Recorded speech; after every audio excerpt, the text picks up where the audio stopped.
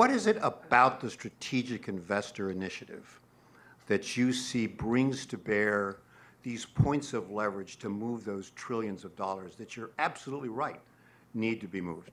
It's a great question. When I peel back the layers of the onion a little bit and I realize, aha, I understand immediately why it has value, because it is a network and it's a tribe of CEOs that have common value, and the value is the thing that's so compelling about CECP.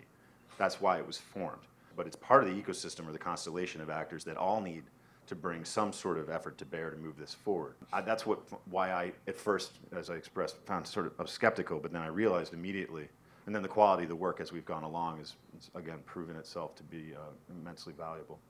We see this group as early adopters of something that can not only be good for the world, but also will make it so the kind of work and the kind of approach each of the CEOs in this room and beyond will actually be valued by the market in a much more robust way. The message was also very deliberately made that we encourage long-term thinking, and that's what we want to see companies demonstrate. And if they can demonstrate governance that supports long-term performance, even if it's unconventional governance, they should count on our support.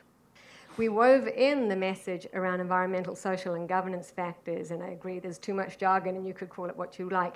When we actually talk to companies, we talk about this as operational excellence because there's a lot of loaded language in this space, but in any case, that's a side issue. As a long-term investor, they're not non-financial. They're materially financial over time. But if you're talking about the aspects of running your business on a day-to-day basis, a year-to-year basis, a decade-to-decade business that also have an environmental and social dimension, it's very clear that these are value drivers or value destroyers if you're not doing it well. I think you're talking about something that we call the equity holder's ethic, which is that an equity holder by tradition, I don't know if this is so much the case, tries to protect the enterprise so it can grow, so it can live to fight another day. You know, a consumer or a buyer, tries to exploit it. And it's the job of the board and the stockholders to protect it so their stock will rise in value and they can, eventually sell it on the market or do whatever. And I think that is at the heart of, it's a kind of an investor habit that needs to be restored.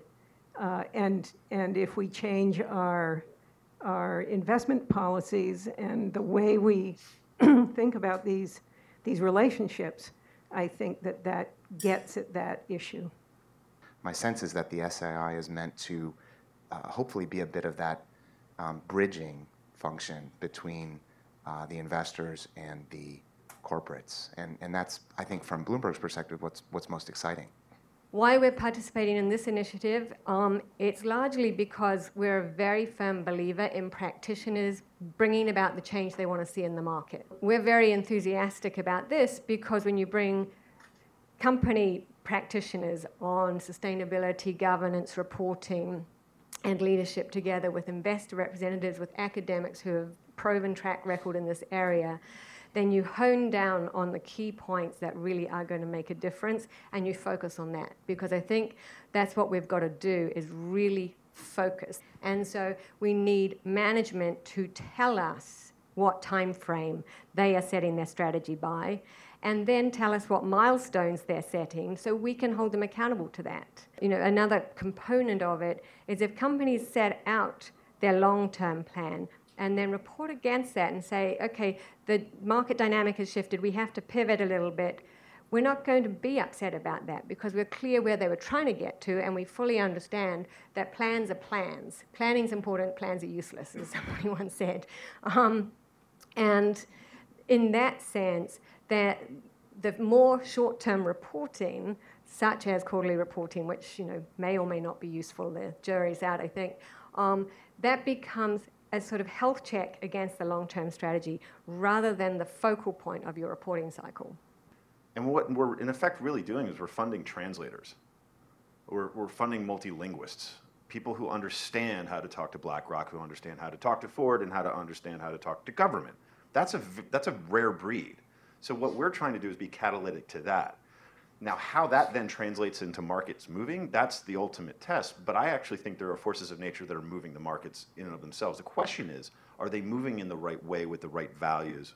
Because the worst thing that we see in this shift is that the power is still held by a few, and the benefits only accrue to those that have that power.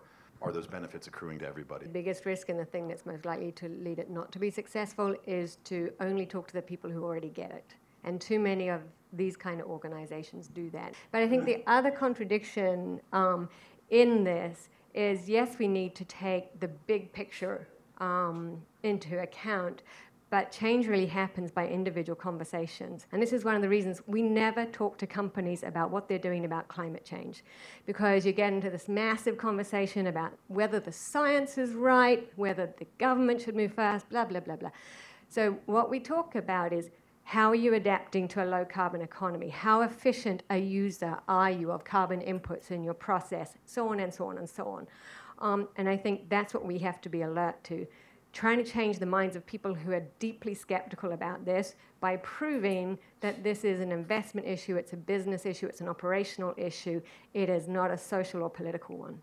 I don't think this is a problem just for SII. I think this is a problem and a risk for everyone. But the translation of short-term quarterly focus to a medium and longer-term view around sort of systemic risks, of which we're focused a lot on climate change, is really going to be that conversation that I think SII can either help to catalyze and frame, and lots of other folks as well, or we're just going to miss the window of opportunity. I think SII is well positioned to help translate between multiple audiences. This is not a headline-grabbing kind of thing. This is a very gradual, bringing people on side, explaining the issues type of discussion. This is a moment for kind of radical common sense. That's the way we like to think about it at Heron. That it's not exotic.